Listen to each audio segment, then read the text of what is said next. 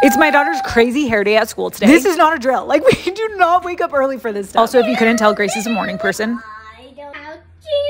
No, I don't make the rules around here, but I just do what I'm told. And what I was told today was to put a cupcake on this girl's head. Is this even plausible? Like, I don't know, but we'll find out. I had to do a little Googling because I just did not know where to start. So then I put her pony in a cupcake liner, turned the pony into a bun. And it's a strawberry cupcake, so we had to spray the heck out of it. Prepped the cherry, and then we put on the sprinkles. And we got a little creative here, so we put the sprinkles as like the glitter. Yes, the cherry is too big, but she still slayed.